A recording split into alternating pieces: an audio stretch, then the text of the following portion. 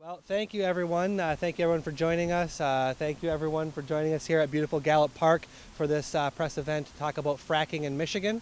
As we know, as fracking has been rolled out across our country, there have been numerous problems with this new oil and gas drilling technique. We've seen major pollution problems in Pennsylvania and New York. We've seen major problems in Wyoming and Oklahoma. We've even seen problems in neighboring Ohio from this new drilling technique that takes oil and gas from the ground, from deep underground, by injecting a high-pressure mixture of chemicals, sand, and water deep underground to break up the rocks and cause the oil and gas to issue forth. In doing so, in all the other states where this has been active, there have been serious problems. And as companies are putting in permits here in Michigan, there are already 50 permits drawn here in Michigan for this new technique for oil and gas drilling. As these companies are drawing these permits, as this activity is coming to Michigan, we want to make sure, as House Democrats, that we have the state-of-the-art best practices for regulation to protect Michigan's water. We are the Great Lakes state, and if there's one thing that's unique about Michigan around the country and around the world, it's our water. We have more and better water than anywhere else in the world, and therefore we have more reason to protect that water. We need to get serious about protecting Michigan's water quality from the threats that come from fracking. When these oil and gas companies inject these chemicals underground, we're talking about chemicals like cyanide and acetates. This is serious stuff that can get into our groundwater and cause real pollution problems for years to come. And we need to make sure that these companies that are doing this drilling are doing so safely. So the most important things we need to do that are covered with our package here, it starts with chemical disclosure. Right now, these companies are able to inject these poisons underground without telling anyone, the public, the DEQ, the citizens, the neighbors, no one, without telling anyone what's being injected underground. Our bills would make sure that these companies have to disclose what poisons they're pumping underground. So should there be a problem, we can hold them accountable.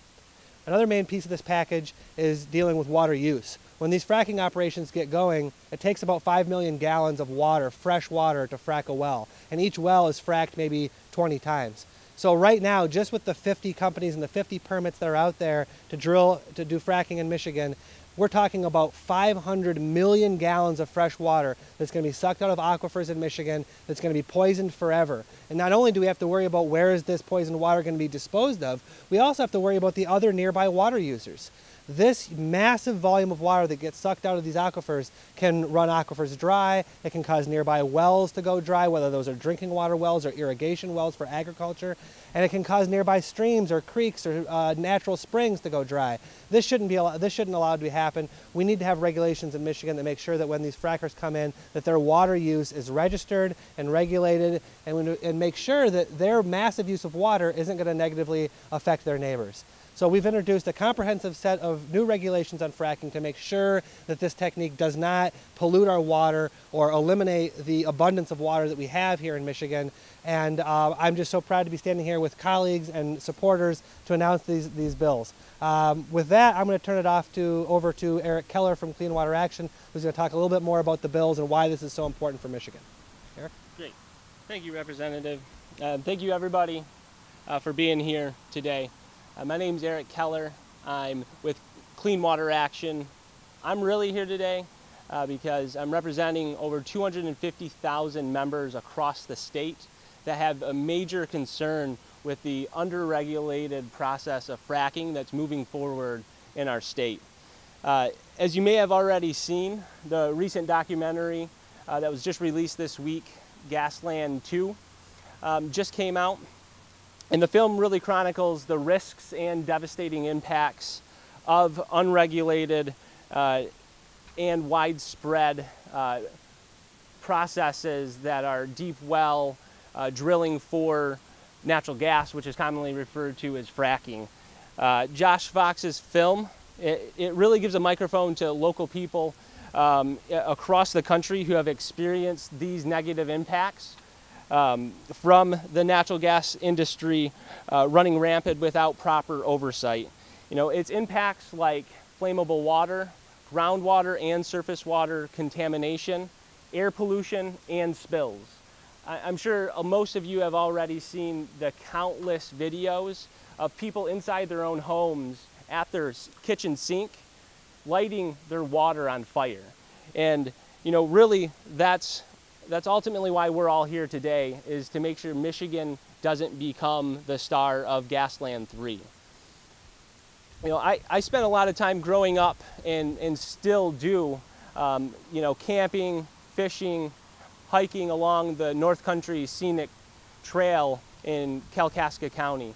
And if you head west on M72 in northern Michigan, you can head north or south on Sunset Trail. And if you go a half a mile in any direction, you stumble across the state's largest fracking operation. And, you know, it's in Excelsior Township. When they first came up with that, they said they would need 5 million gallons of water. Currently, they've used 42 million gallons. So the numbers don't really add up in that sense. And, you know, all of that water was taken from directly beneath our feet, mixed with a slurry of toxic chemicals that are known carcinogens and neurotoxins, then drilled directly into our ground, never to be used again. And that same corporation has recently announced the need to expand 500 new wells across the state. And they say they need 4 billion gallons of water to do so. That's more water than the city of Traverse City uses in 2 years. And I personally don't know any industry that can go to the DEQ and say, we're going to contaminate 4 billion gallons of water and get away with it. You know, that's unneeded here in Michigan. And if you take a look at where this is happening, it's not just a local community, because all of our groundwater and surface water are really interconnected. We have one of the wells in Kalkaska County. It's the largest in the state. It has a state record. And my friends, that's not a record or a precedent that we need here in Michigan. The north side of the well there goes right below the Manistee River, which is one of the largest and most pristine waterways in the state.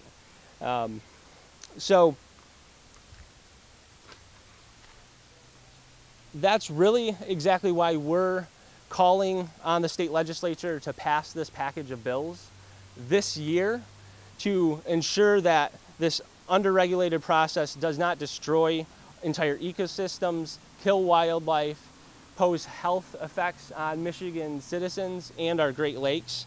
You know, we simply cannot afford to get this wrong.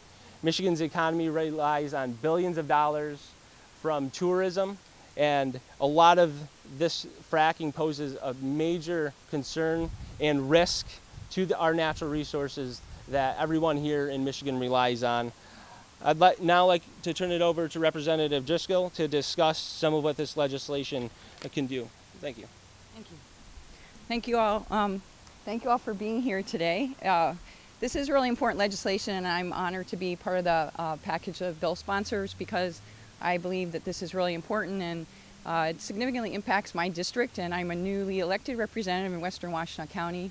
Specifically, I represent Saline and Lodi Township, where there is currently a drilling program going on, not fracking yet, but definitely drilling. And there was an article actually in the paper today that talked to it, and with some of the things that have been going on there, and the struggles that local residents have with the ability to have any input on the drilling processes that are going on. So on my mind, it's a personal, for me, that it's a very local issue. Also, as a former mayor of Saline, our aquifer goes into one of the townships where this drilling is currently occurring. So there is some alarm, and we've had a lot of conversation publicly in our region about it. But the key issue here, besides, as Representative Irwin said, the issue with disclosure for the chemicals that go in the water and the importance of protecting our water, I actually like to call Michigan the 21st century Gold Coast. As we all know, Pure Michigan, the M represents the water. That's what it all started off of, and I think that we're really not doing a sufficient job. And I'm a new legislator here, and I know Representative Irwin has introduced legislation in the previous term, but we're not doing a sufficient job of protecting our very important resources. In addition, we're not giving communities the ability to make decisions regarding where to locate those drilling. So I think what we really need to be doing here is having a balance of accessing our natural resources and protecting the health of our people and our environment.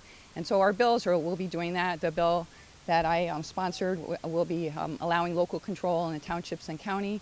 Right now, Lodi Township and Saline Township have no say as to where the bills can be located. And as Mayor Saline, I actually went with a concerned citizen to the Lodi Township Board, and the citizen expressed his concern, and the Township Board said, we totally appreciate your concern, but we can't do anything about it. So right there, we have a problem. So at a minimum, I think we should be allowing local government bodies, and municipalities are currently allowed to do that, but townships and counties currently don't have that ability. And as we continue to move into the more urbanized areas, I think that is a very important feature of making decisions on how to access our natural resources. So I'm excited and honored to be here today, and really proud of the legislation package that has been put together, because while we know that we need to access our natural resources, and that's a reasonable thing to do, we also need to be protecting our very important number one natural resource, water, and also protecting our people. There's a Saline Township person that was actually interviewed in the paper today, and she basically was being required to pool in a compulsory manner, and really was a very distressing experience for her. And I do believe that we all should have a right to at least be able to speak to this issue and not be told how to handle our own property. That's a private property right, and I think it's very important. So I know Eric said that the folks that are here in the background actually work for Clean Water Action, some of them, and the reason that they're here is because when they have been going door to door to talk to people about the importance of our water, fracking is a very big issue for a lot of our residents throughout the state, and they've been hearing that in a very personal way. And so I'm glad that they were here to stand up and speak to that, because we really need to explain to people what the long-term impacts, and I don't think a lot of people are aware of the significant impact. I know it's been occurring in other states, but it's really the potential here. And the other thing that was mentioned in the article is my district now, Saline and Lodi Township, has now become it's one of the top 10 regions in the state for oil drilling. So for drilling, so that obviously is a significant thing that's going to be impacting my region in a very important way. So I don't know, Jeff, do you have anything more that you'd like to add?